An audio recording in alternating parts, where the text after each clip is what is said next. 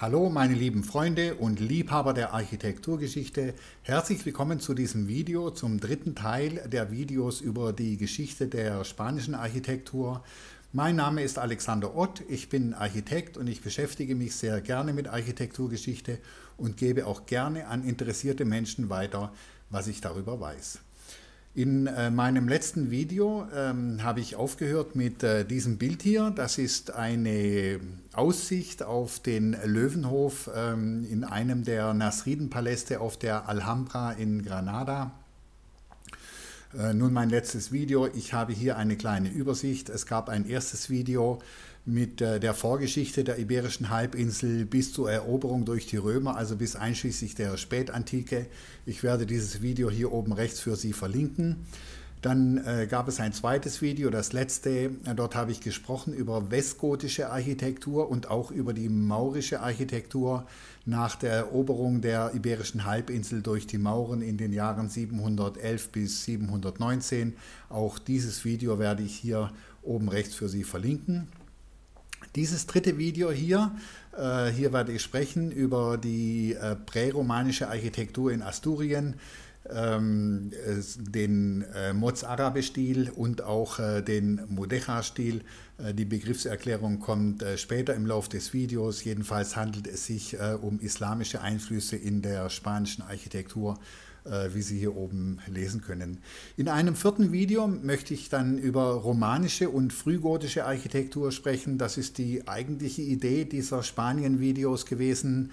Architektur am Jakobsweg, Kirchen am Jakobsweg. Auch dieses Video werde ich hier für Sie verlinken, sobald ich es aufgenommen habe. Und zuletzt möchte ich auch ein fünftes Video machen zu einem meiner Lieblingsthemen, und das sind die großen gotischen Kathedralen. Gerona, Palma de Mallorca, die Großkirchen in Barcelona, Burgos, Santiago de Compostela, Toledo, Sevilla. Mal schauen, welche Kirchen ich auswählen werde, um sie Ihnen zu zeigen. Nun, im letzten Video haben wir auch bereits diese Grafik hier gesehen. Das ist der Stand von 719 gewesen, als die Mauren ganz Spanien erobert haben. Ganz Spanien natürlich nicht. Sie haben einen kleinen Teil außen vor gelassen, wohin sich die Westgoten zurückgezogen haben und es eisern gegen den maurischen Sturm verteidigt haben. Und das ist Asturien. Und ich sagte auch, das war die Keimzelle des heutigen Spanien, von wo aus die Reconquista, die Rückeroberung der Iberischen Halbinsel, stattgefunden hat. Das ist natürlich nicht auf einen Schlag geschehen. Das hat 750 Jahre gedauert und wir sehen hier nach Farben aufgeteilt auf der rechten Seite eine Farbskala, wie die christlichen Truppen mehr oder weniger die Mauren im Lauf der Jahrhunderte zurückdrängen konnte. Was ganz im Nordwesten noch sichtbar ist, Asturien, in Gelb bzw. Sandfarben und in Ocker eingetragen. Das ist der Stand, wie sich Asturien entwickelt hat bis ins Jahr 910. Im Laufe der weiteren Jahrhunderte sind dann mehrere Königreiche entstanden. Das sehen wir hier kurz vor der Vereinigung Spaniens. Da gab es 4 Königreiche: Portugal, Kastilien, das baskische Navarro und Aragon. Falls es Sie interessieren sollte, wie von diesem Stand aus plötzlich die österreichischen Habsburger in der Lage waren, die Herrschaft über Spanien zu erreichen. Ich habe ein kurzes Video für Sie aufgenommen, in dem ich das erklären werde. Ich habe es hier oben rechts für Sie verlinkt. Nochmal kurz zurück zu dieser Grafik hier, warum ich das zeige. Es ist ja von wesentlichem Interesse, in welcher Zeit ein Gebäude gebaut wurde und an welchem Ort es gebaut wurde. Und das erkennt man eben an dieser Grafik sehr schön. Je nachdem ist es eine rein christliche Architektur oder es ist noch unter islamischem Einfluss oder bereits unter islamischem Einfluss. Das werden wir also von Fall zu Fall natürlich berücksichtigen. Fangen wir also an, uns der Architektur zu widmen. Diese kleine Kirche hier, das ist San Miguel de Escalada in Gradefels. Das ist ungefähr 30 Kilometer nordöstlich von León, wie man hier auf der kleinen Karte sehen kann, in der Comunidad Autónoma León und Kastilien. Die Kirche hatte Vorgängerbauten. Der Bau, den wir hier jetzt sehen, stammt aus dem Jahr 951. Die Bauzeit soll also nur 12 Monate gedauert haben. Das lag einfach daran, dass die ganzen Baumaterialien durch die niedergerissenen und eingestürzten Vorgängerbauten vor Ort gestanden oder vor Ort waren. Spolien, die Säulen, die Kapitelle, Mauersteine, all das ist noch vorhanden gewesen. Das hat es erlaubt, die Kirche in sehr kurzer Zeit zu bauen. Wir sprechen hier vom Mozarabischen Stil. Das ist also eine Weiterentwicklung des westgotischen Baustils, aber unter Einflussnahme der islamischen Architektur. Mozarabischer Stil, kann man sagen, hat angefangen mit der Eroberung der Iberischen Halbinsel durch die Mauren im 8. Jahrhundert und hat sein Ende gefunden bis spätestens im 11. Jahrhundert. Wenn wir dieses Foto hier sehen, bitte achten Sie nicht auf diesen rechten Teil. Das ist ein romanischer Turm, an den auch eine Kapelle angebaut ist. Darum geht es uns in diesem Video nicht. Es geht nur um diesen linken Bauteil, um diese linke Kirche, an der man diese Arkaden sieht hier im Vordergrund, San Miguel de Escalada. An diesem Beispiel möchte ich Ihnen erklären, was die wesentlichen Unterschiede der mozarabischen Architektur im Vergleich zur westgotischen Architektur sind. Nun, da ist zuerst einmal die Verwendung von Backsteinen. Wir sehen also hier in diesen Obergadenwänden, der Obergaden, das sind die Mittelschiffwände, die über das Seitenschiff dasselbe erhöhen. Sowas nennt man einen Obergaden. Normalerweise sind da auch Fenster drin. Man sieht das auch hier auf dieser Aufnahme. Und man sieht auch, dass diese Obergaden aus roten Steinen, aus Backsteinen gebaut sind. So etwas kannten die Westgoten noch nicht. Das ist also ein typisches Zeichen des islamischen Einflusses. Die Muselmanen, die Muslime, die wussten sehr wohl mit Backsteinen umzugehen. Sowohl die Herstellung als auch die Verwendung desselben ist ihnen sehr wohl geläufig gewesen. Was auch ein typisch mozarabisches, aus der islamischen Welt übernommenes Motiv ist, das ist über dieser Fensterreihe sehen wir einen Fries von Ziegelsteinen, von Backsteinen, wo diese so diagonal vermauert wurden und so genau über den Fenstern dieser Backsteinfries entsteht. Das ist auch typisch mozarabische Architektur, das kannten die Westgoten nicht. Man sieht auch an der Giebelwand unterhalb dieses Daches ist ein etwas flacheres Friesdach angezeichnet. Auch das ist ein Mauerfries, der aus Backsteinen hergestellt ist, ein typisch mozarabisches Element. Sowas kannten die Westgoten, wie gesagt, nicht. Dann schauen wir weiter. An dieser Giebelfassade rechts unten sehen wir ein kleines Doppelfenster. Ich vergrößere das mal hier raus. Das sind erstmal mozarabische Bögen. Das erkennt man aus dieser Perspektive noch nicht. Was man aber sehr schön erkennt, ist dieser rechteckige Rahmen um diese beiden Rundbögen, um diese beiden Hufeisenbögen drumherum. Das haben wir im letzten Video bereits gesehen. Dort haben wir über die verschiedenen Hufeisenbögen gesprochen, den westgotischen Hufeisenbogen, den mozarabischen und auch den islamischen Hufeisenbogen. Jedenfalls die Westgoten haben um ihre Hufeisenbögen niemals diesen rechteckigen Rahmen, diesen sogenannten Alfizrahmen gebaut. Das ist also auch typisch islamischer Einfluss, also mozarabische Architektur. Das ist eine Detailaufnahme dieses Laubenganges, sage ich mal. Hier erkennt man mehrere Motive. Zum ersten erkennt man hier sehr schön den mozarabischen Hufeisenbogen. Er ist nämlich weiter geschlossen nach unten als der westgotische Bogen. Auch darüber haben wir ja gesprochen im letzten Video. Er ist aber nicht so weit geschlossen wie der islamische Bogen, der also 75% fast einen Vollkreis beschreibt. Ein weiteres Element, was wir hier sehen, wenn Sie mal auf die linke dieser beiden Säulen achten, die ist ja unmittelbar an die Wand angebaut. Nun, das wäre ja eigentlich gar nicht notwendig gewesen. Man hätte ja die Wand einfach ein Stückchen länger machen können und diesen Rundbogen dort auflegen können. Das ist aber ganz bewusst so nicht geschehen. Es ist nämlich in der mozarabischen Architektur üblich gewesen. Hier sehen wir ein Foto der Kirche Santa María von Lebenja, eine mozarabische Kirche in Kantabrien. Und hier sieht man sehr schön, es gibt dieses Motiv des massiven Mauerpfeilers, an denen an verschiedenen Seiten runde Säulen davor gelagert sind und genau Dasselbe Motiv erkennen wir hier an dieser linken Säule, dass sie direkt an die Wand, vor die Wand gemauert ist. Das haben die Westgoten so auch nicht unbedingt gemacht. Dann sehen wir noch ein drittes Motiv, das ist also der Alfizrahmen. Wir sehen diese Bordüre, die auf der linken Seite herunterläuft, dann geht sie an den Rundbogen hin und rahmt den kompletten Rundbogen bzw. die ganze Reihe der Rundbögen ein. Man sieht das auch hier, dass auch über den ersten 6 Rundbögen dieser Fries, diese Bordüre entlangläuft, auf den letzten 4 Rundbögen nicht. Man nimmt daher an, dass diese letzten 4 Rundbögen später dazu gebaut wurden und die ersten 6 sind noch original aus mozarabischer Zeit. Ich vergrößere das hier ein bisschen raus.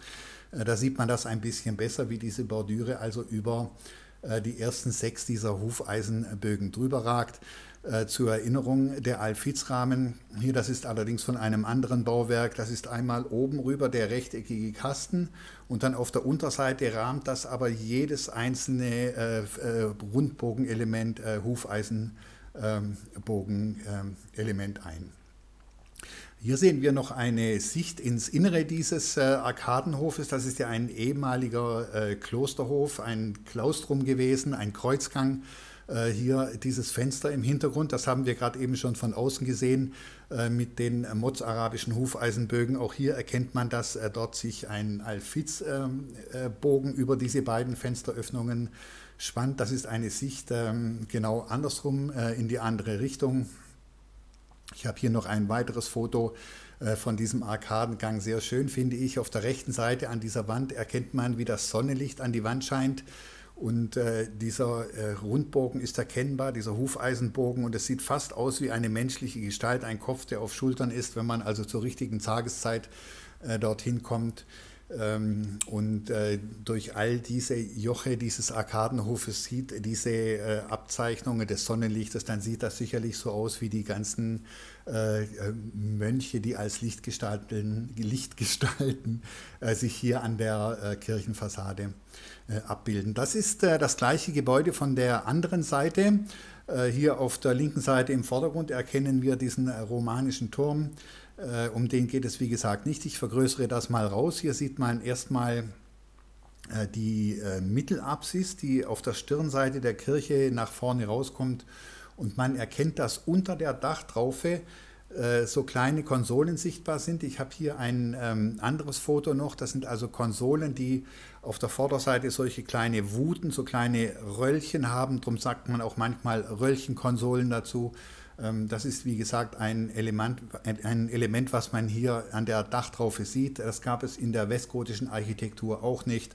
Das ist also auch ein typisch mozarabisches Element. An der Giebelwand selbst sehen wir auch wieder diesen flacheren Dachfries und wir sehen auch dieses senkrecht stehende Fenster mit diesem Steingitter drin, mit dem sogenannten Transenna, also auch ein mozarabisches Element. Das hier ist der Grundriss dieser Kirche. Wir erkennen, dass es eine dreischiffige Kirche ist, die einen rechtwinkligen Grundriss hat. Das ist auch typisch etwas Mozarabisches. In der westgotischen Architektur haben wir gesehen, dass die Bauherren gerne den Kirchengrundriss auf einem griechischen Kreuz gebaut haben oder dreischiffige Kirchen gebaut haben, wo aber ganz deutlich an der Außenseite der Kirche sich die 3 Apsiden nach vorne abgezeichnet haben. Das kommt in der mozarabischen Architektur nicht mehr vor. Es sind hier 3 hufeisenförmige Apsiden, die von außen aber so nicht erkennbar sind. Das ist ganz typisch in der mozarabischen Architektur. Man erkennt auch, dass das Mittelschiff im vorletzten Joch in der Mitte 2 Säulen hat, um eine Art Chorraum oder eine Art Vierungsraum vor dem Chor zu definieren. So eine Säulenwand nennt man eine Ikonostase. So etwas kennen wir vor allem aus östlichen Kirchen, also bei byzantinischen Kirchen kommt so etwas sehr häufig vor.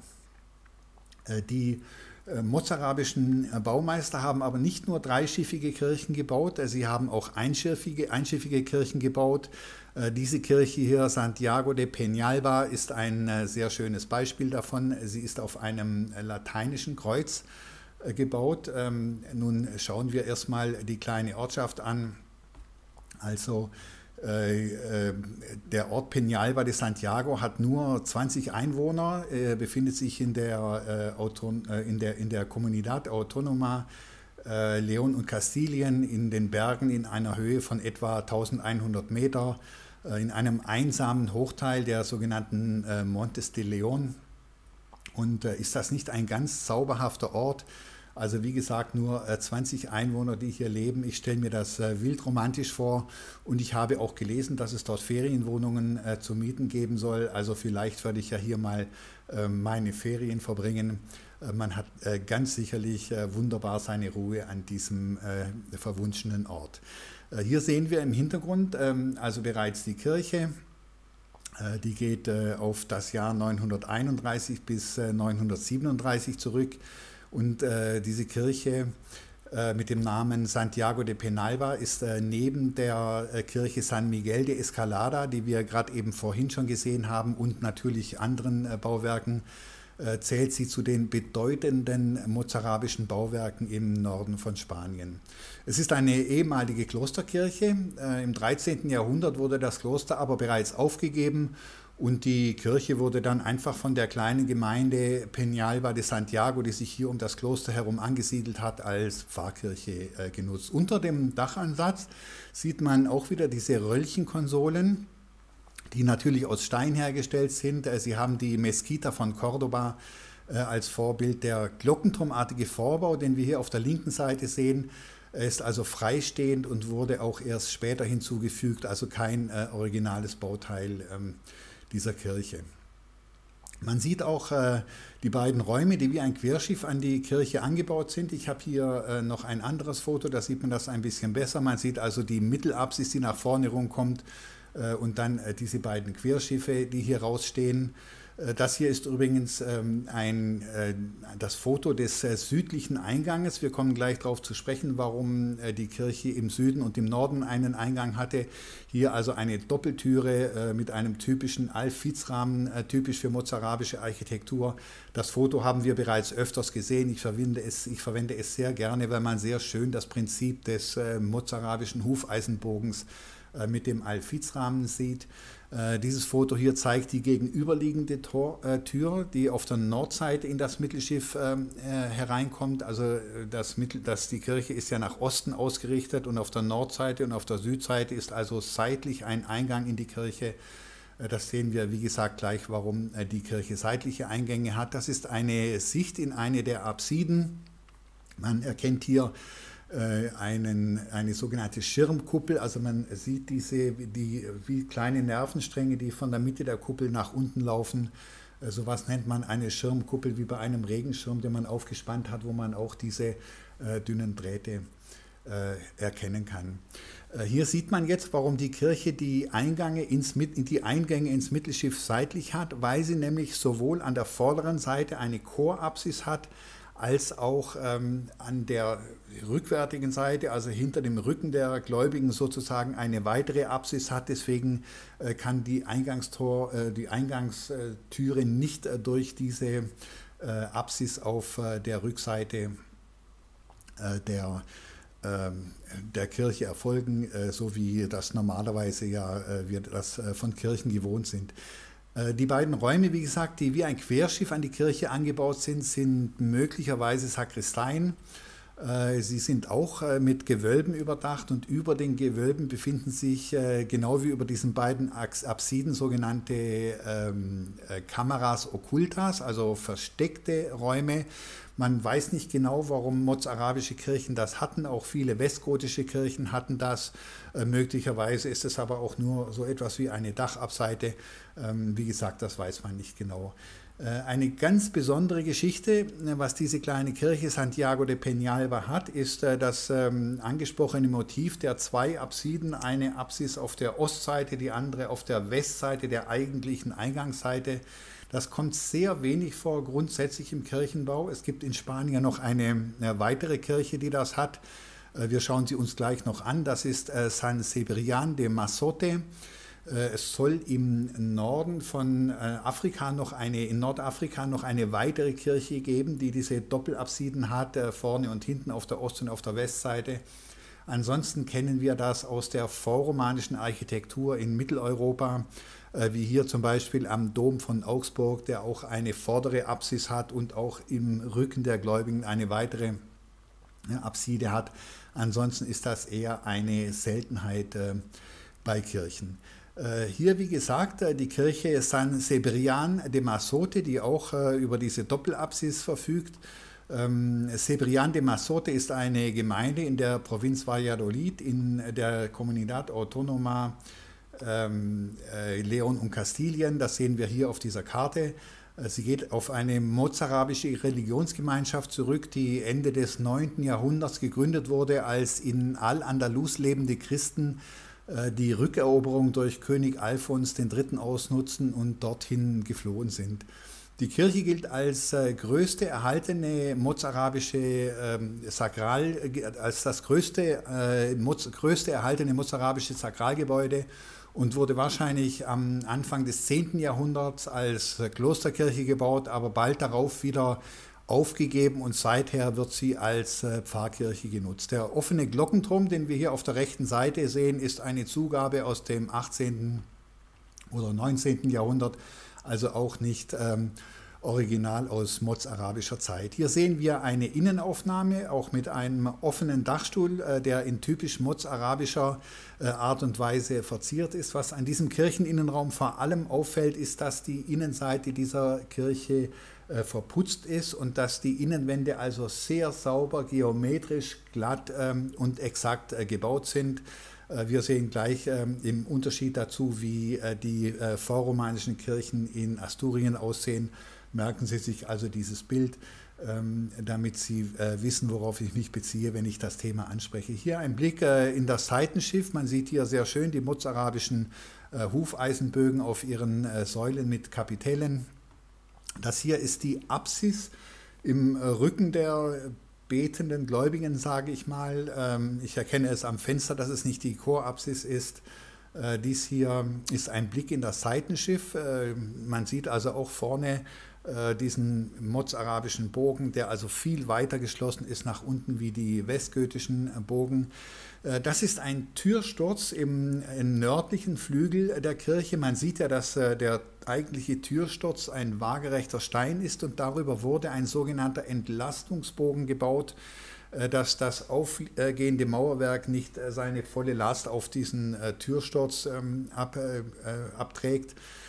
Ganz typisch hier auch der islamische Einfluss. Wir kennen das ja aus der Moschee von Cordoba, dass dieser Rundbogen in zwei farbigen Steinen ausgeführt ist, rot-weiß abwechselnd. Und ein weiteres islamisches Motiv ist, was wir aus der christlichen Architektur eigentlich so nicht kennen, dass die Fugen nicht auf die Mitte des Bogens deuten, sondern die sind so ein bisschen verzogen, so wie man auch gerne die Treppenstufen einer geschwungenen Treppe verzieht. Nun machen wir einen kleinen Sprung, und zwar nach Asturien, in diese wunderschöne Landschaft. Es handelt sich hier um Lena. Lena ist eine Gemeinde in der Comunidad Autónoma von Asturien, circa 36 Kilometer südlich von Oviedo. Und was wir hier sehen, das ist nicht ein einsamer Bauernhof, sondern das ist die Kirche Santa Cristina de Lena. Sie gilt als eine der bedeutendsten Kirchen, einer der bedeutendsten erhaltenen Kirchen der asturischen Präromanik, obwohl sie als einschiffige Anlage eher untypisch für diesen Baustil ist, da die meisten dieser Kirchen dreischiffig gebaut wurden. Sie wurde auf den Fundamenten einer westgotischen Kirche aus dem 7. Jahrhundert errichtet. Der jetzige Bau wurde aber in der Zeit zwischen 842 bis 866 errichtet und war ursprünglich wahrscheinlich Teil einer Palastanlage. Wir sehen hier auf diesem Foto die außenliegenden Wandpfeiler, diese Strebepfeiler, die zur Verstärkung der Außenwände dienen.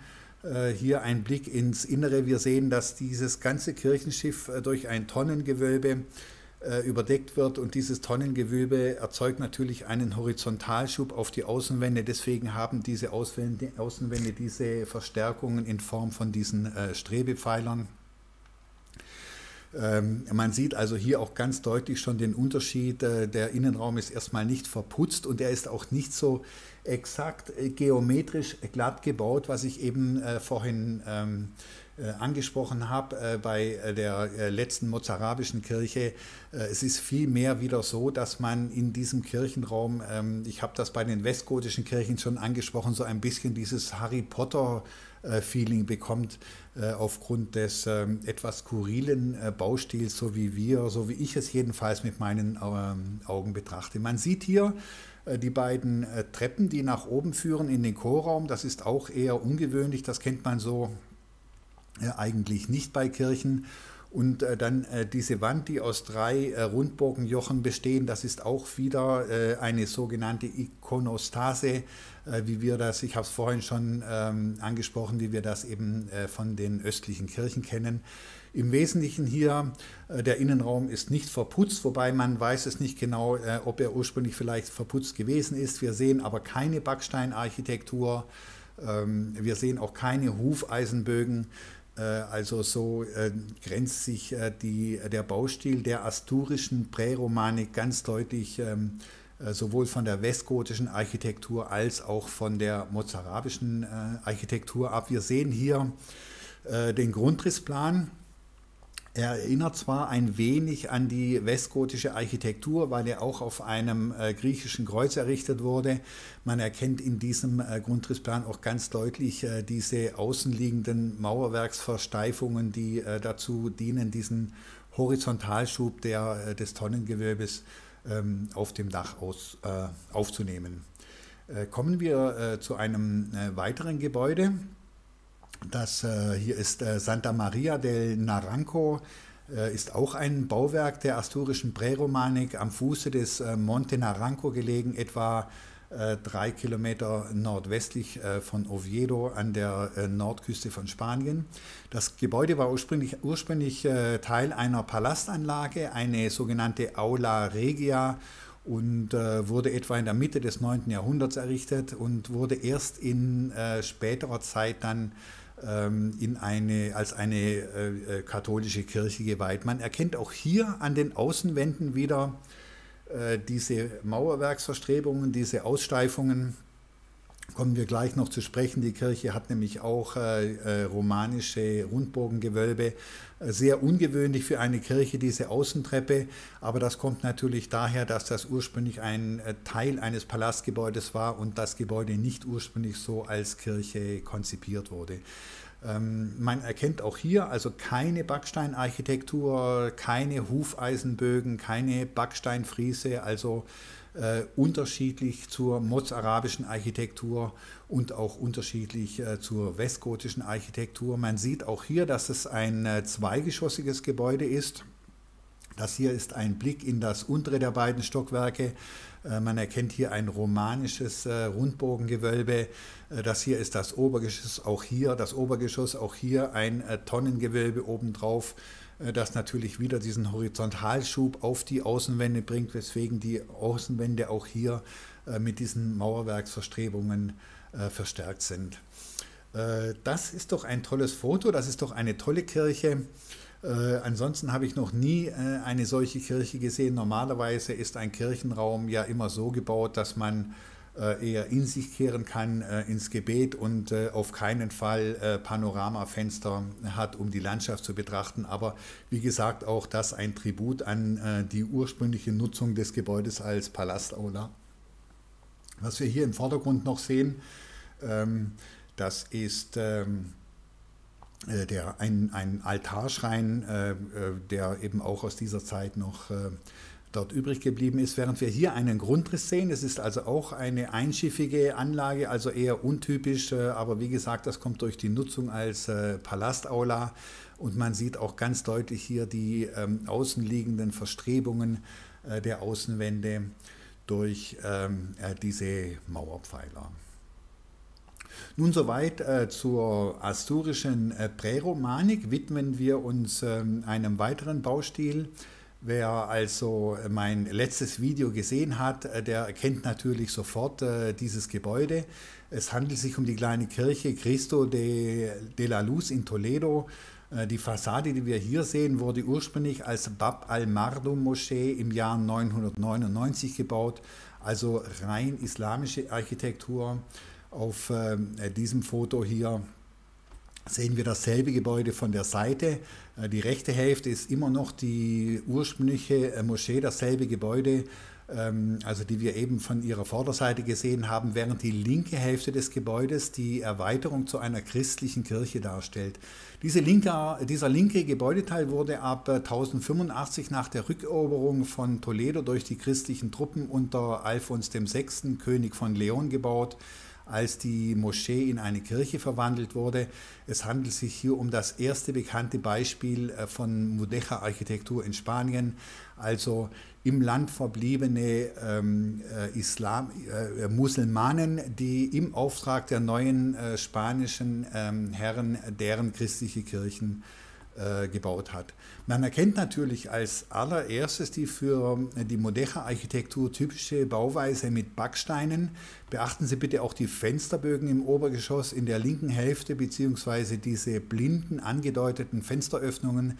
Sie haben zwar eine frühgotische Spitzbogenform, allerdings ist ihre Ausgestaltung weitestgehend im maurischen Stil gehalten. Auch hier im Grundriss erkennen wir den Mudéjar-Stil. Es handelt sich um eine einschiffige Anlage mit einer halbrunden Apsis, die über fast die gesamte Breite des Kirchenschiffs reicht, was sehr typisch ist, wenngleich es auch dreischiffige Beispiele gibt, wie wir später noch sehen werden. Auf dieser Abbildung sehen wir die Ansicht der Apsis von innen mit der typischen Wandgestaltung des Mudéjar-Stils, in Form von aneinandergereihten Bögen, die über zwei, in anderen Beispielen auch über 3 Stockwerke reichen. Hier auf dieser Karte sehen wir, wo Toledo liegt, im Zentrum der Iberischen Halbinsel. Es handelt sich ja um die ehemalige Hauptstadt des Westgotischen Königreiches, circa 40 Kilometer südlich des heutigen Madrid, und war von daher für die Muslime bei ihrer Eroberung der spanischen Halbinsel natürlich von großer Bedeutung. Der Mudéjar-Stil ist also ursprünglich hier in Toledo entstanden, fand aber seine Verbreitung über das ganze heutige Spanien und auch bis weit in den europäischen Raum hinein, sogar bis nach Übersee in die USA und auch bis nach Mexiko. Man spricht dabei vom authentischsten der spanischen Baustile, obwohl er keine neuen Formen, Strukturen oder andere architektonische Elemente herausbildete. Hierzu muss man verstehen, dass zum Beispiel der Übergang von der Romanik zur Gotik zunächst ein technischer Fortschritt darstellte und kein formaler Schritt war. Der Einsatz des Spitzbogens, des Spitzbogengewölbes vor allem bei der Überspannung von Kirchenschiffen erlaubte größere Spannweiten als das Kreuzgratgewölbe der Romanik. Auch das Strebewerk trug dazu bei, eine Kirche stabiler bauen zu können. Erst als die Grundlage dafür geschaffen waren, begann der Wettlauf der gotischen Kathedralen. Größer, höher, weiter. In kürzester Zeit wurden in Frankreich über 20 Großkirchen gebaut. Amiens, Beauvais, Chartres, Paris, Reims und so weiter. Wenn Sie sich für gotische Kathedralen interessieren, werde ich Ihnen hier rechts oben ein Video verlinken, in dem ich über gotische Kathedralen und deren Konstruktionsmerkmale spreche. Die Mudéjar-Architektur hingegen bedient sich einfach der architektonischen Formensprache der islamischen Baumeister auf der Iberischen Halbinsel, wenngleich sie nicht unter der Herrschaft der Mauren entstanden ist. Vielmehr entstand dieser Stil nach der sogenannten Reconquista, also nach der, wenn auch lediglich lokal gesehen, Rückeroberung der Iberischen Halbinsel durch die spanischen Truppen, durch im Land verbliebene arabische Baumeister, die im Auftrag der neuen christlichen Herrscher jetzt deren Kirchen gebaut haben. Das habe ich ja bereits erwähnt. Nun, neben Toledo bildet auch Cuéllar in der heutigen Provinz Segovia einen weiteren Schwerpunkt der Mudéjar-Architektur. Cuéllar wurde im selben Jahr wie Toledo 1085 durch die christlichen Truppen zurückerobert. In der Folgezeit wurden mehrere Kirchen im Mudéjar-Stil erbaut, nachdem die Kleinstadt sich einer florierenden Wirtschaft erfreuen konnte, die sich der Textilherstellung widmete. So siedelten sich auch Händler, Handwerker und Dienstleister aller Art in der Ortschaft an. Auf diesem Foto sehen wir die Fassade der Kirche San Andrés mit ihrem für den Mudéjar-Stil typischen Backsteinmauerwerk. Man erkennt auch wieder die über mehrere Geschosse ausgeführte Backsteinarchitektur. Auf dieser Aufnahme sehen wir die Chorapsis, die gleich über 4 Stockwerke von Blindarkaden verfügt. Zusammen mit der Südfassade, die wir eben gesehen haben, gehört die Chorapsis zu den Meisterwerken des Mudéjar-Stils in der Provinz Segovia. Die Kirche wurde allerdings im 18. Jahrhundert im Innenraum barockisiert. Trotzdem ganz typisch hier also die Schlichtheit in der Ausführung des Backsteinmauerwerks. Hier sehen wir eine Abbildung der Eingangssituation derselben Kirche mit ihrem großen zweigeschossigen Backsteinbogen. Und hier auf der nächsten Aufnahme sehen wir eine der Apsiden von innen mit ihren wunderbaren Fresken im Mudéjar-Stil. Diese Kirche hier, San Andrés, wird auf das 13. Jahrhundert datiert. Allerdings wurde sie auf einer früheren romanischen Kirche oder auf einem früheren romanischen Gebäude aus Natursteinquadern errichtet. Auf diesem Foto hier sehen wir die Kirche San Martín, ebenfalls in Cuéllar, und auch hier sehen wir den mehrgeschossigen Chorbereich in Backsteinbauweise. San Martín wird auf das 12. Jahrhundert datiert. Auf der nächsten Aufnahme sehen wir die Überbleibsel der Kirche Santiago. Es ist zwar nur noch die Chorapsis erhalten, ich finde sie aber trotzdem ganz besonders interessant, weil man sie von innen und von außen sehen kann. Sie wird auf das 12. oder auf das 13. Jahrhundert datiert. In den 20er Jahren des vergangenen Jahrhunderts wurde sie allerdings schwer beschädigt und später dann in den 80er Jahren des 20. Jahrhunderts wurden die Überbleibsel dann gesichert und befestigt und in den Zustand gebracht, wie man das Gebäude heute hier bewundern kann. Soweit zu Cuéllar. Hier sieht man, wo sich Cuéllar befindet, wie gesagt in der Nähe von Segovia. Über Segovia haben wir ja bereits gesprochen im ersten Video über die Römer, nicht zuletzt wegen des Aquäduktes dort, welches ja von den Römern gebaut wurde. Nun, da der Mudéjar-Stil im Grunde genommen keine neuen architektonischen Konstruktionsmethoden oder Formen geschaffen hat, kann man ihn auch im weitesten Sinne als einen Dekorationsstil einordnen. Ich habe das Wort Dekorationsstil bereits verwendet im Zusammenhang mit der Gartenfassade des Schlosses von Versailles. In meinem Video mit dem Titel Paläste großer Herrscher Teil 1 spreche ich über diesen Palast. Ich werde dieses Video hier oben rechts für Sie verlinken. Nun, was ich damit sagen möchte, das Hinzufügen von Dekoration bzw. das Weglassen derselben entscheidet eben nicht darüber, ob ein neuer Baustil geschaffen wurde. Dies gilt sowohl für den sogenannten klassizistischen Barock, wie im erwähnten Beispiel von Versailles, als auch für den Mudéjar-Stil. Man kann zum Beispiel eine Renaissancekirche von einer barocken Kirche unterscheiden, und zwar nur durch die Konstruktion des Raumes, durch seine Ausgestaltung und auch durch seine Form, ganz unabhängig von seiner Dekoration. Ganz anders verhält es sich mit dem Mudéjar-Stil. Dieser kann sowohl auf romanische als auch auf gotische Gebäude angewendet werden. Und er hat von daher eher die Eigenschaft einer Applikation.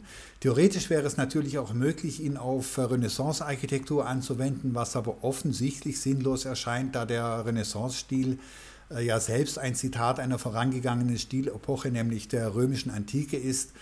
Wie soll man denn einen Baustil, der die römische Antike zitiert, gleichzeitig die islamische Architektur zitieren lassen? Was die Barockarchitektur betrifft, fand diese dann ohnehin später statt, als die Mudéjar-Bewegung auf der Iberischen Halbinsel bereits beendet war. So blieb also den arabischen Baumeistern im Wesentlichen die Anwendung ihrer Mudéjar-artigen Formensprache auf die mittelalterlichen Baustile wie die Romanik und die Gotik.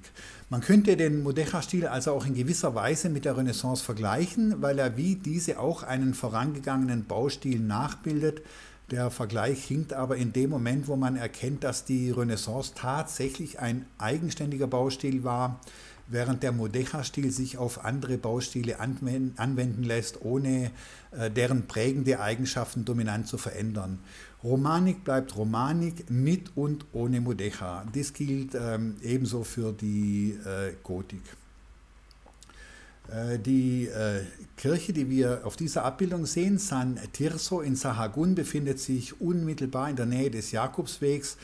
Sie wurde am Ende des 12. Jahrhunderts erbaut und ist damit auch ein eher frühes Beispiel der Mudéjar-Architektur. Der älteste Teil ist der Chorbereich, den wir hier im Vordergrund sehen, während das Langhaus kurze Zeit später errichtet wurde. Der freistehende Turm, den wir hier im Hintergrund sehen, mit seinem oktogonalen Obergeschoss, wurde im 17. Jahrhundert zugefügt, ist also nicht im Mudéjar-Stil gebaut. Hier im Grundriss erkennen wir, es handelt sich um eine dreischiffige Basilika. Die drei Schiffe werden jeweils durch eine Apsis an ihrem vorderen Ende abgeschlossen. Die Vorhalle auf der Nordseite hier, also hier im Grundriss oben, wurde im 19. Jahrhundert zugefügt. In Grau markiert auf der rechten Seite sehen wir auch die Stellung des Glockenturms. Es ist also nicht wie zu vermuten, er ist nicht wie zu vermuten auf der Basis eines Quadrates über dem Vierungsraum errichtet, sondern er steht lediglich über dem noch rechtwinkligen Teil der Mittelapsis, also dort, bevor die Apsis den Bogen bevor die Wand rund gemauert wird, und er hat somit also eine querrechteckige Form. Das sieht man auch sehr schön auf dieser Aufnahme hier. Beachtenswert ist die Ausführung der Backsteinbögen in den drei Apsiden. Man erkennt also wieder diese mehrgeschossige Bogenarchitektur, wobei die Geschosse scheinen sich also hier von der Mittelapsis zu den seitlichen Apsiden zu vertauschen. Das Motiv, was die Mittelapsis im oberen der Stockwerke hat, also diese hohen Bögen, erscheinen in den seitlichen Apsiden im Erdgeschoss. Und umgekehrt ist es auch so. Die untersten 3 Meter der Mittelapsis sind außerdem mit Natursteinquadern gemauert, wie man auf der Aufnahme sieht. Möglicherweise geht dies auf einen Baubeginn vor der Zeit der Mudéjares zurück, aber das weiß man nicht genau. Man sagt auch, dass das Allerheiligste, die Apsis, also mit höherwertigen Steinen, mit Natursteinen gemauert worden wäre, aber das kann ich mir nicht vorstellen. Das wäre also formal sehr schlecht gelöst gewesen. Hier sieht man den Glockenturm. Er hat also sehr große Maueröffnungen. So ist es also auch möglich gewesen, ihn relativ leicht zu bauen. Typisch für den Mudéjar-Stil, aber auch schon bei islamischer Architektur gesehen. Die Dimensionen der Öffnungen verändern sich mit den Stockwerken. Dies ist den Mudéjares gelungen, ohne den Eindruck zu vermitteln, dass die oberen, kleineren Öffnungen so etwas wie die kleinen Brüder der sich darunter befindlichen größeren Öffnungen verkörpern. Das hat man in der Architektur ja auch schon sehr oft gesehen. Hier in dieser Vergrößerung erkennt man auch sehr schön den Umgang mit den aus Backstein gefertigten Mauerbögen. Außerdem erkennt man die Transparenz des Turmes. Im mittleren dieser 3 Stockwerke ist der Turm ja fast vollkommen transparent. Ich kann auf der einen Seite reinschauen und auf der anderen Seite also auch wieder rausschauen. Sahagún liegt, wie bereits erwähnt, unmittelbar am Jakobsweg im heutigen León und Kastilien. Das sieht man hier auf dieser kleinen Karte. Nun, die Elemente, die den Mudéjar-Stil beschreiben, existierten zwar bereits davor, dennoch ist ihre Anwendung innerhalb des Stils mit einem sehr eigenen Charakter versehen. Nehmen wir zum Beispiel den Turm, also die Türme von Teruel. Dies hier ist der Glockenturm der Kirche San Pedro in Teruel aus dem 13. Jahrhundert. Nun, ein Turm ist im Grunde genommen nichts Neues, dennoch gehen die Mudéjar-Türme eindeutig auf die Minarettarchitektur zurück, so zum Beispiel auch auf die Giralda in Sevilla, die ich Ihnen gleich noch zeigen werde, während wir hier also den Glockenturm von San Martín in Teruel sehen, der 1316 erbaut wurde. Sowohl zuvor gebaute Türme als auch zeitgleich oder später entstandene Bauwerke auch in der abendländischen Architektur sehen ganz anders aus. Also kann man bei den Mudéjar-Glockentürmen in Teruel sehr wohl von einer den Stil prägenden Form sprechen. Dies hier ist der Glockenturm der Kathedrale von Teruel, erbaut 1257. Man sieht im unteren Stockwerk hier sehr schön wieder das Motiv dieser sich überschneidenden Bögen. Davon haben wir ja auch schon bereits im letzten Video über die islamische Architektur gesprochen. Dann dies hier ist letzten Endes der vierte Turm, der vierte der berühmten Kirchtürme von Teruel, derjenige der Iglesia de Salvador aus der ersten Hälfte des 14. Jahrhunderts. Teruel befindet sich in Aragonien im Osten, im östlichen Teil des heutigen Spaniens. Das sehen wir hier auf dieser kleinen Karte. Nun hier, also nochmals alle 4 Türme von Teruel auf einen Blick. Ich zeige Ihnen auch im Vergleich dazu die Giralda von Sevilla. Hier auf dem rechten Foto, es handelt sich um das ehemalige Minarett der Moschee von Sevilla, erbaut im 12. Jahrhundert durch die Almohaden, nachdem sie 1147 die Stadt erobert hatten. Außerdem sehen wir das Minarett der Kutubia-Moschee in Marrakesch, hier auf dem linken Foto, sodass wir die Mudéjar-Türme von Teruel zusammen mit ihren Vorbildern der islamischen Architektur sehen können.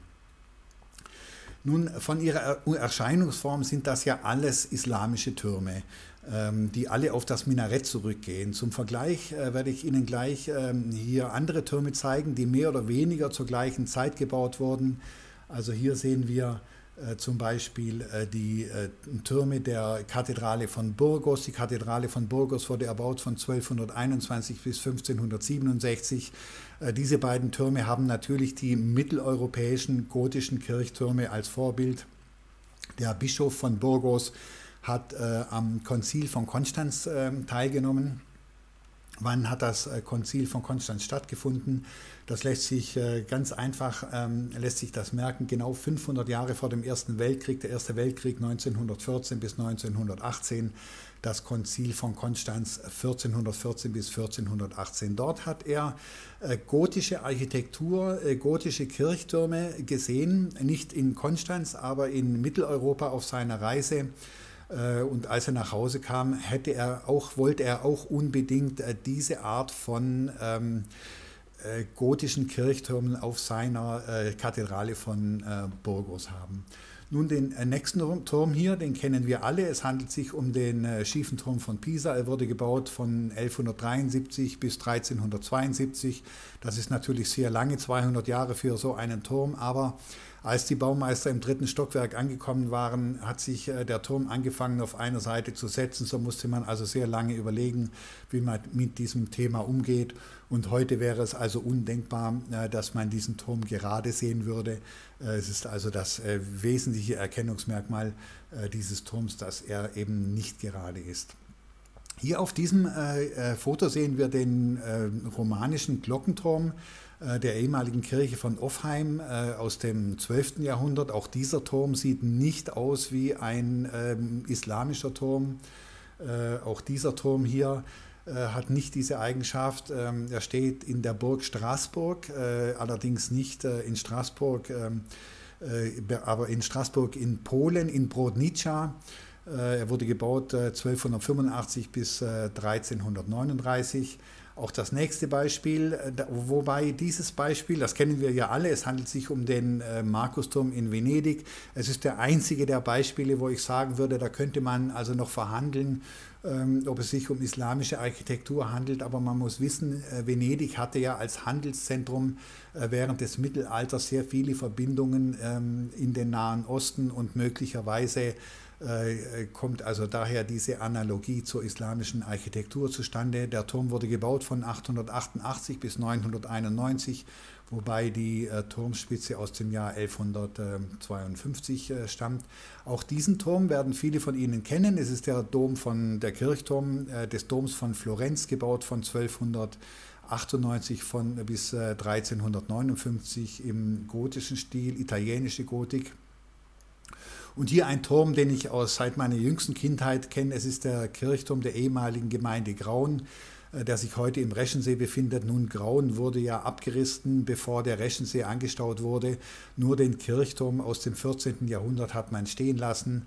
Der schaut also heute aus dem angestauten Reschensee heraus und ist also eindeutig ein gotischer Turm. Nun, alle diese Türme, die wir gerade gesehen haben, sehen ja ganz anders aus im Vergleich zu diesen islamischen Türmen, nicht wahr? Okay. Schauen wir uns also zunächst mal den Kirchturm der Kirche San Pedro an. Der stammt aus dem 13. Jahrhundert. Er scheint ja, was seine noch eher zurückhaltende Ornamentik betrifft, noch am authentischsten auf die islamischen Vorbilder zurückzugehen, wie man also hier im Vergleich auch sehen kann. Das ist also das Minarett von Marrakesch. Die Kirche von San Pedro birgt aber noch ein ganz anderes Geheimnis. In einer ihrer Seitenkapelle befindet sich nämlich das Grabmal der Liebenden von Teruel, nämlich Isabel de Segura und Diego Marcia. Hier sehen wir aber zuvor noch zum Vergleich die Giralda in Sevilla, wobei die obere Hälfte etwa ab Bildmitte, das ist Renaissance-Architektur, nur bis zu diesen sich überschneidenden gotischen Spitzbögen. Das ist also noch original islamische Architektur. Während wir hier also das Grabmal der Liebenden von Teruel sehen, Isabel de Segura und Diego de Marcia. Die beiden hatten sich verliebt, als sie 15 Jahre alt waren, sagt die Legende. Der Vater von Isabel wollte aber nicht, dass sich seine Tochter dem armen Diego, dem mittellosen Diego hingibt. So hat Diego gesagt, ich werde die Stadt verlassen, ich werde versuchen, Geld zu verdienen und dann komme ich zurück und kann dich heiraten. Als Diego aber 5 Jahre später dann zurückkam nach Teruel, hat Isabel schon lange nicht mehr an ihn geglaubt und war inzwischen verheiratet mit einem reichen Mann. Diego hat sich dann in ihr Schlafzimmer geschlichen und hat gesagt, Isabel, küss mich, und Isabel hat gesagt, nein, ich will meinen Mann nicht betrügen. Diego ist daraufhin noch in derselben Nacht gestorben und Isabel ist ihm auch in den Tod gefolgt. Wir sehen also hier auf diesem Foto, dass die beiden sich in diesem Grabmal die Hände geben. Dieses Grabmal befindet sich also in einem der Seitenkapellen in der Kathedrale oder in der Kirche San Pedro in Teruel.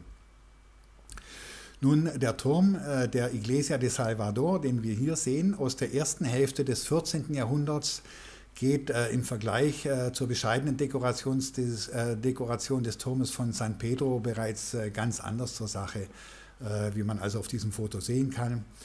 Auch der Kirchturm von St. Martin, man spricht auch von den beiden Zwillingstürmen, wurde zur selben Zeit gebaut. Er glänzt auch nicht gerade mit Bescheidenheit, was seine dekorative Ausführung betrifft. Angeblich sollen die Mudejares-Baumeister dieser beiden Türme während des Baus im Wettbewerb um die Gunst der schönen Soraya, auch Sorayina genannt in der Verkleinerungsform, gestanden haben. Letzten Endes soll der Erbauer von El Salvador dann gewonnen haben, da der Turm von San Martin angeblich ein bisschen schräg stehen soll, weswegen er sich dann anschließend, der Baumeister, von seinem Turm in den Tod gestürzt haben soll. Nun, diese Art und Weise der Dekoration, die wir hier sehen, weicht bei diesen beiden Bauwerken schon ein wenig ab von ihren Vorbildern. Ob die Mudejares-Baumeister hier im Eifer des Gefechts etwas übertrieben haben, ziemlich sicher aber kann man sagen, dass sie sich vielleicht ein wenig ausgetobt haben, was ihnen wohl unter islamischer Herrschaft nicht zugestanden worden wäre. Zumindest kann man jedenfalls sagen, dass der Prophet Mohammed vor Prunk gewarnt hat. Schauen Sie sich einmal diese Architektur an, Ornamentik in Backsteinbauweise, gemischt mit glasierten keramischen Fliesen.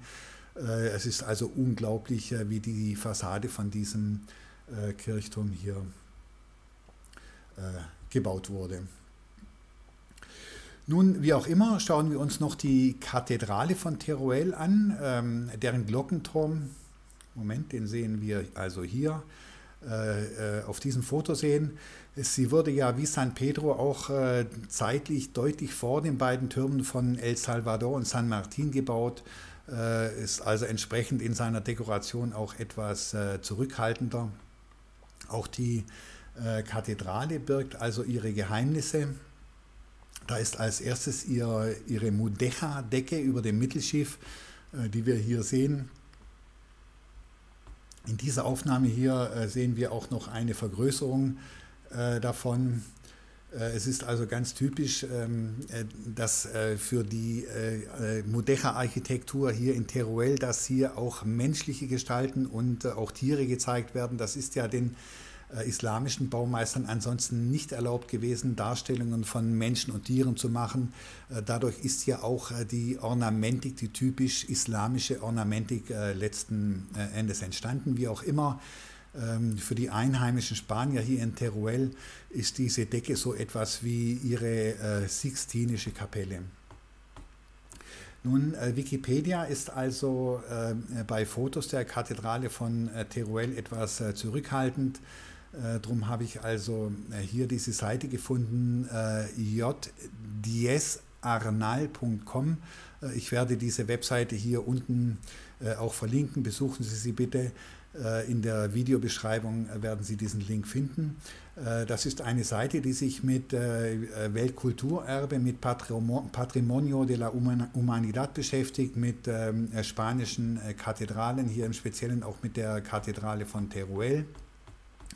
Man sieht hier auf jeden Fall weiter unten eine Detaildarstellung oder mehrere Detaildarstellungen dieser mozarabischen Decke.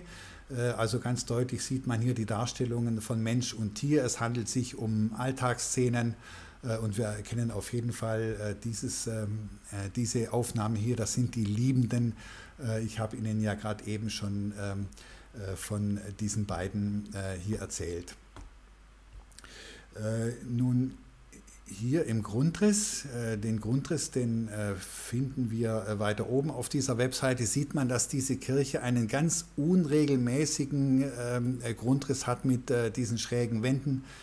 Nun, das kommt einfach daher, ich habe dieses Foto hier aus Google Maps mal rauskopiert. Man sieht also, dass die Kirche den ganzen städtebaulichen Raum bis an die Straßengrenzen, bis an die Nachbargrundstücke ausnützt, um keinen Zentimeter zu verschenken. Daher kommt es also, dass diese Kirche so eine eigenartige Grundrissform hat. Ein weiteres Element des Mudeja-Stils ist das sogenannte Klimborium, also eine Kuppel, zum Beispiel über dem Vierungsraum einer Kirche. Das kann ich Ihnen auch hier zeigen. Einen Moment. Das hier, Moment, ich vergrößere hier mal ein Foto auch raus. Etwas schwierig, wenn ich gleichzeitig hier diese Webseite bedienen muss. Also eine Kuppel ist ja eigentlich nichts Neues, sehr wohl, aber diese typische musulmanische Ausgestaltung derselben auf einer christlichen Kirche.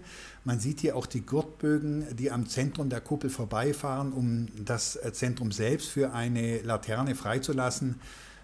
Auf diese Weise entsteht auch der achteckige Stern, den wir zum Beispiel bereits bei den Kuppeln der großen Moschee von Cordoba gesehen haben. Ich kann auch hier dieses andere Foto noch rausvergrößern. Dieses hier, da sieht man das vielleicht ein bisschen besser.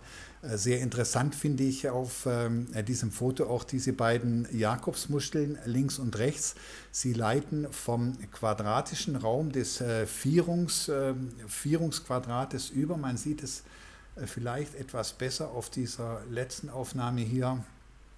Man sieht hier unten, das ist der quadratische Raum der Vierung mit diesen großen gotischen Bögen und oben in den beiden Ecken sind diese beiden Jakobsmuscheln eingemauert, die die Ecke so diagonal abschneiden, sodass sich darüber dann ein achteckiger Grundriss für den Aufbau des Klimboriums für die Kuppel befindet.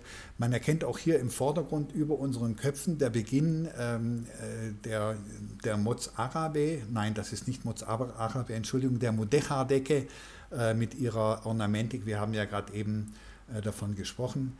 Diese Kirche hat allerdings auch eine eine barocke Kuppel. Moment, wo ist die gewesen? Hier. Das ist diese barocke Kuppel. Ich finde sie also jetzt kein besonders gelungenes Beispiel, aber ich möchte Ihnen im Vergleich mal dazu zeigen, wie man später dann im 17. und im frühen 18. Jahrhundert gebaut hat.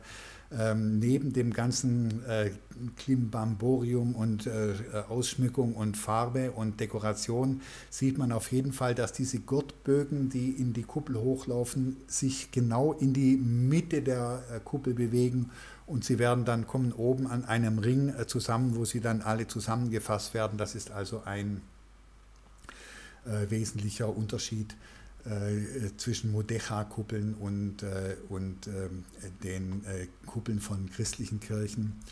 Wir sehen auch hier noch, wie diese Kuppel von außen aussieht.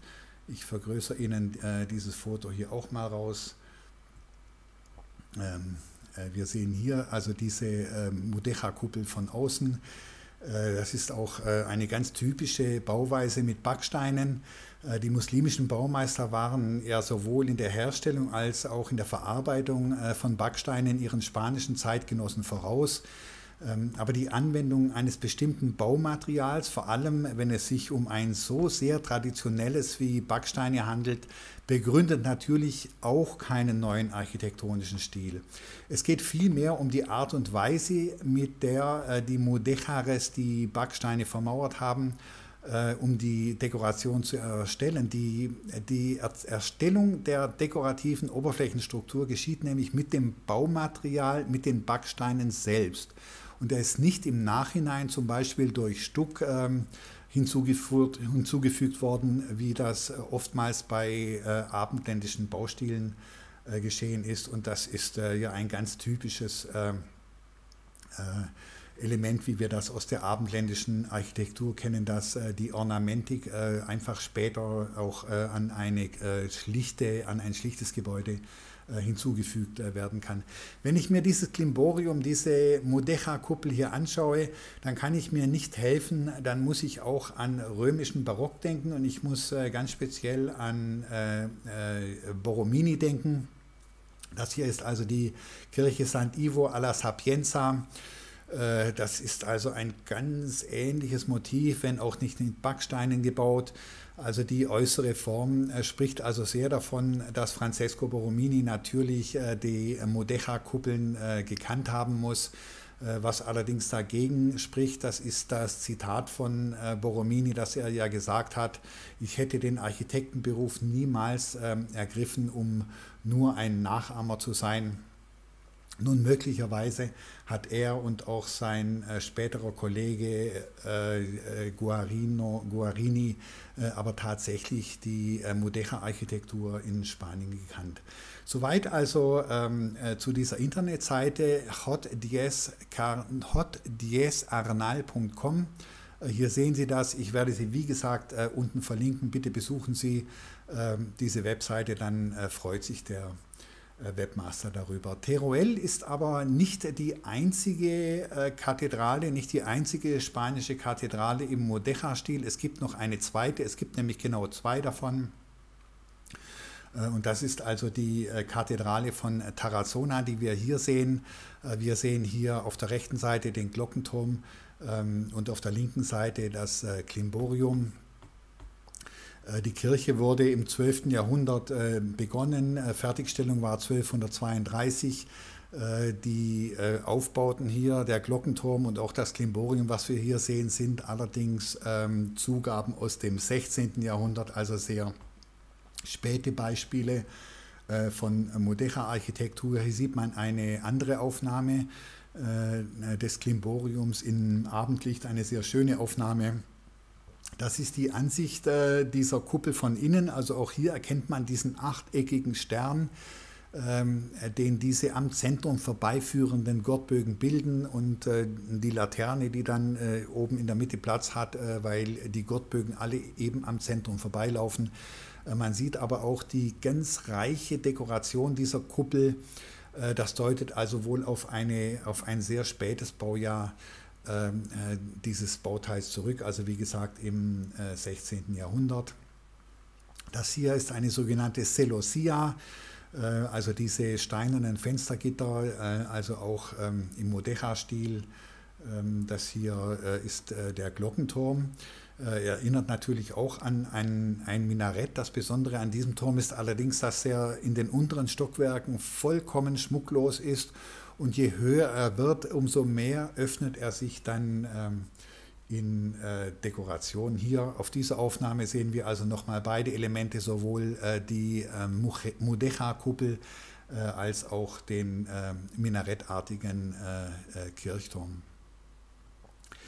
Hier auf dieser Karte sehen wir die Situation von Tarazona, wo sich die kleine Stadt befindet.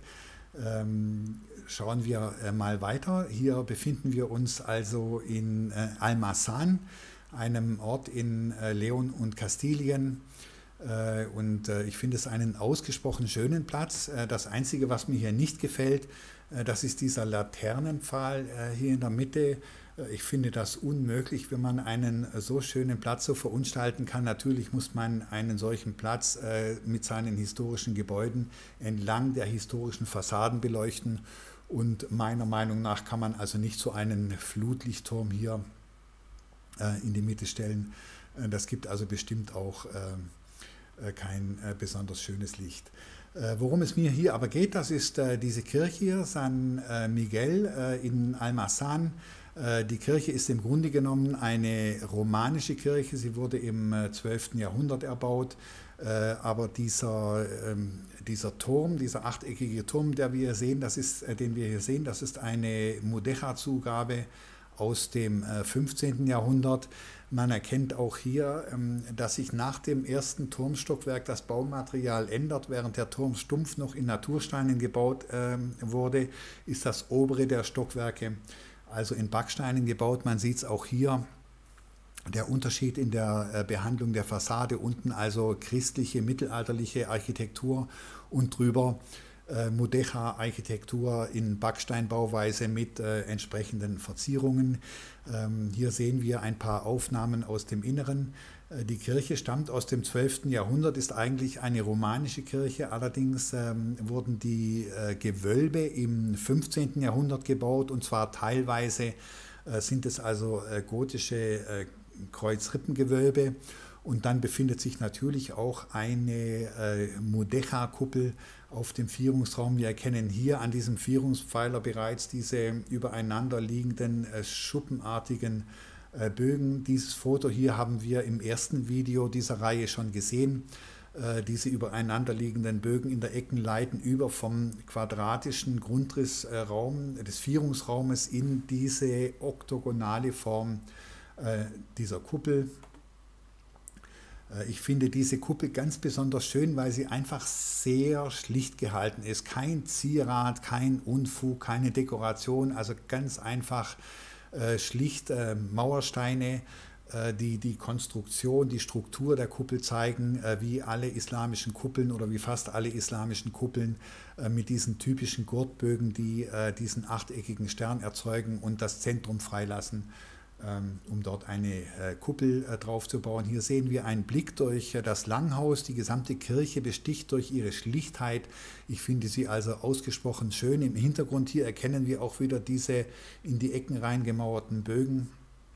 Ich markiere sie halt mal. Das ist der Vierungsraum, wo sich oben diese Kuppel befindet, und im Vordergrund, also über unseren Köpfen, erkennt man also auch noch die Kreuzrippen. Also es handelt sich hier um ein gotisches Kreuzrippengewölbe. Hier, das ist ein Grundrissplan. Jetzt denken Sie aber bitte nicht, dass ich das Lineal nicht gerade halten kann. Die Kirche ist tatsächlich so gebaut, und man weiß also nicht genau, warum der Chorraum dieser Kirche so komisch nach rechts abknickt, aber offensichtlich ist der Grundriss original so gebaut. Man erkennt auch hier auf der rechten Seite die gotischen Kreuzrippengewölbe, und im vordersten Gewölbejoch, dort wo man den achteckigen Stern sieht, das ist also die Lage von dieser Mudéjar-Kuppel. Wie gesagt, hier sieht man, wo Almazán sich befindet, in der Comunidad Autónoma von León und Kastilien. Nun habe ich also 4 Elemente genannt, an denen man im Wesentlichen den Mudéjar-Stil erkennen kann: das Backsteinmauerwerk, die damit verbundene Art und Weise der typisch islamischen Dekoration, das Glimborium bzw. die musulmanische Kuppel und nicht zuletzt den minarettartigen Turm. Natürlich ist es nicht so einfach, das Backsteinmauerwerk des Mudéjar-Stiles von dem des ursprünglichen islamischen Baustils zu unterscheiden. Aber im Falle der Mudéjar-Architektur kann man sich immer noch damit behelfen, dass es sich nicht um eine Moschee handelt, sondern um eine christliche Kirche. Mit der Dekoration ist es dann bereits etwas einfacher. Es kommt allerdings darauf an, wie sehr sich die Baumeister hier ausgetobt haben. Auch den minarettartigen Turm kann man nicht so einfach von einem originalen islamischen Minarett unterscheiden. Das zeigt das Beispiel der Kathedrale von Sevilla, die wir hier zusammen mit ihrer gotischen Kathedrale sehen. Was das Glimborium betrifft, hier auf der nächsten Aufnahme, ist es noch am einfachsten. Im Falle der Mudéjar-Architektur befindet es sich auf einer christlichen Kirche, denn wenn es sich auf einer Moschee befinden würde, dann wäre es ja eindeutig der islamischen Architektur zuzuordnen. Nun, während wir hier wieder auf dem Dorfplatz von Almazan sind, ich sagte ja bereits, dass der Mudéjar-Stil nicht wirklich ein eigenständiger Baustil ist, sondern so etwas wie eine Applikation, also was für ein modernes Wort, eine Applikation, die sich auf mehrere Baustile anwenden lässt, im Wesentlichen natürlich hier die Romanik und die Gotik, über die wir übrigens im nächsten Video sprechen werden. Ich habe zuvor auch schon von Dekorationsstil gesprochen, aber dieser Begriff gefällt mir nicht wirklich im Zusammenhang mit Mudéjar. Es würde der Bedeutung dieser Stilrichtung nicht wirklich gerecht werden. Das Ende des Mudéjar-Stiles, wie auch immer, wurde durch die beginnende Inquisition in Spanien eingeläutet. Ab dem Jahr 1478 wurde es für im Land verbliebene Muslime schwierig, genau wie übrigens für im Land verbliebene Juden auch. Und das, obwohl die Anhänger aller drei Religionen während der gesamten Zeit der maurischen Herrschaft in Spanien problemlos nebeneinander leben konnten und sogar während der Zeit der Reconquista, der Rückeroberung durch die christlichen Truppen, scheint das Zusammenleben sehr fruchtbar gewesen zu sein, was Sprache, Musik und eben auch Architektur im heutigen Spanien beweisen. Wie auch immer, im Jahr 1492, im selben Jahr, als sich Kolumbus aufmachte, den westlichen Seeweg nach Indien zu finden, wurde mit Granada die letzte maurische Bastion durch die christlichen Truppen eingenommen. Muslime und Juden mussten das Land verlassen und 1609 verkündete die katholische Kirche dann, Spanien sei jetzt maurenfrei. Nun, was für ein Wort. Soweit zu den islamischen Spuren der Architektur in Spanien. Ich hoffe, Ihnen hat dieses Video gefallen. Falls ja, schreiben Sie es mir doch bitte unten in die Kommentare rein. Falls es Ihnen nicht gefallen hat, können Sie das auch gerne reinschreiben. Ich freue mich auch immer über ein Like. Und wenn Sie in Zukunft keinen meiner Videos mehr versäumen möchten, dann abonnieren Sie doch einfach meinen Kanal. Jetzt bleibt mir zum Schluss noch Ihnen einen schönen Tag zu wünschen und tschüss.